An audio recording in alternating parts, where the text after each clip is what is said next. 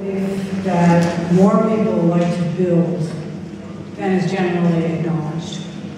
We have a belief that more people like to do things and to move from consuming to creation than is generally acknowledged. We have a belief that life as a couch potato is not all that good all the time.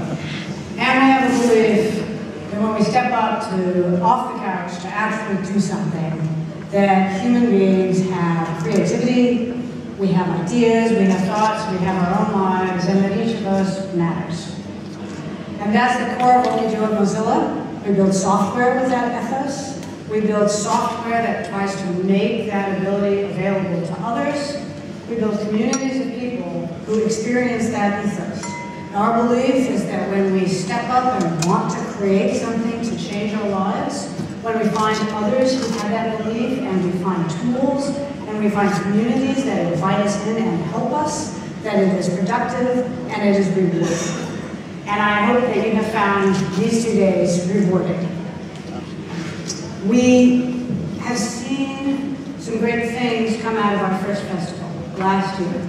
Popcorn, hackasaurus, badges, all got an enormous boost from the last gathering.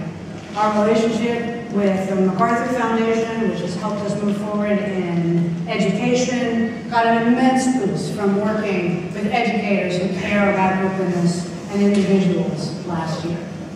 And so what comes out of this festival depends on us, every one of us.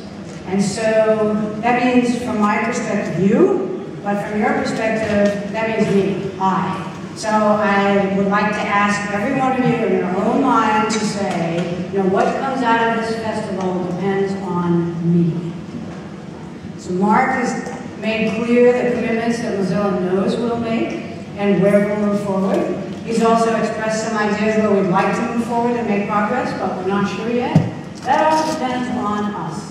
What comes out of the festival, what comes out of media, journalism, freedom, and the web depends in part on the sparks we planted here and on what each one of us does with those things.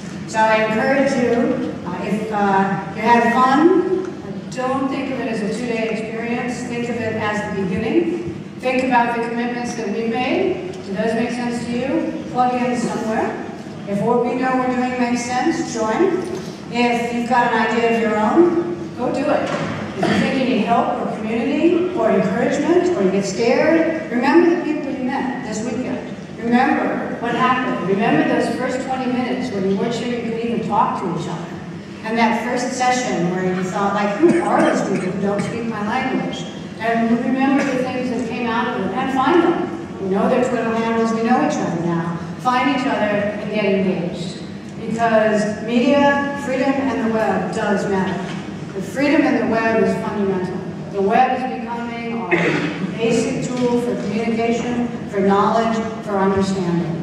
And freedom on the web, freedom of our technology, freedom of our tools, freedom of our information, freedom of our understanding, freedom of our ability to stand up and make our own lives is fundamental.